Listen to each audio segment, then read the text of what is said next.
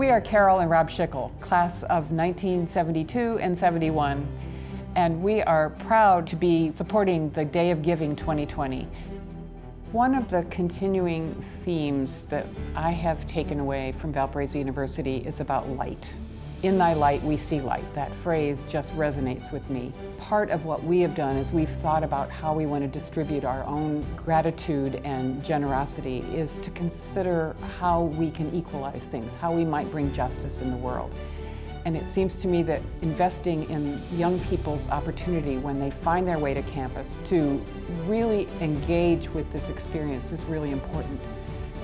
It's important to me that people don't come here and feel like they have to live with restrictions and limitations. So the more generous we can be, the more opportunity students can have and be prepared in a way that I think Valpo can give them. I'm very grateful for the opportunity to offer a matching gift. I really feel it's an honor for us to be able to do this, to inspire and suggest and encourage that other people make, no matter how large or small. We have chosen to give our money towards the College of Engineering. We hope to inspire other alumni to think about their experiences here and their education and their direction that they received, and to give towards that. So on this Day of Giving 2020, we encourage all of you to go to valpo.edu/proudtobevalpo. It doesn't matter how much you give, but we encourage all to give whatever they can.